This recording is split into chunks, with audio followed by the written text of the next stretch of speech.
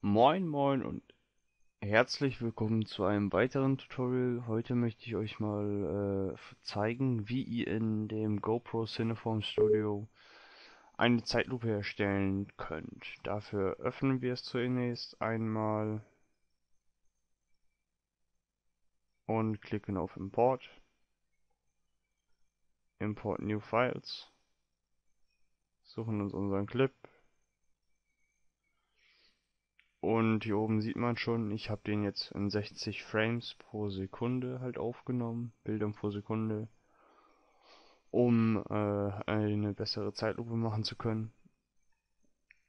Ja, jetzt ist das Ganze hier in Originalgeschwindigkeit. Suchen wir erstmal unseren Bereich, in dem die Zeitlupe stattfinden soll.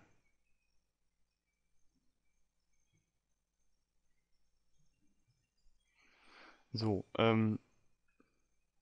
das sieht jetzt so aus. Und dann, um die Zeitlupe zu erstellen, klicken wir jetzt hier unten auf Advanced Settings. Und hier sehen wir unsere Auflösung, unsere Bildrate.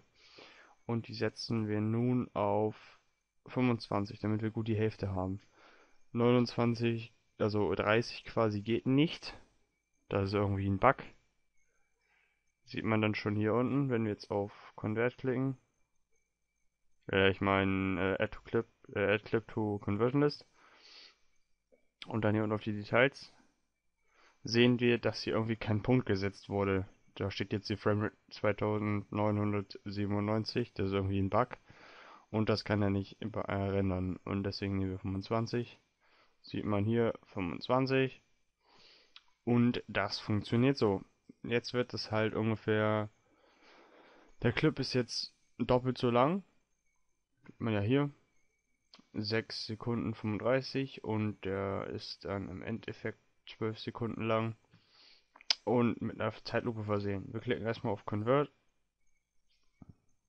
Also wir sagen quasi, er soll das einfach nur mit so und so vielen Bildern abspielen. Und dann haben wir unseren Zeitlupeneffekt. Das kann man sich jetzt mal angucken. Sieht dann so aus.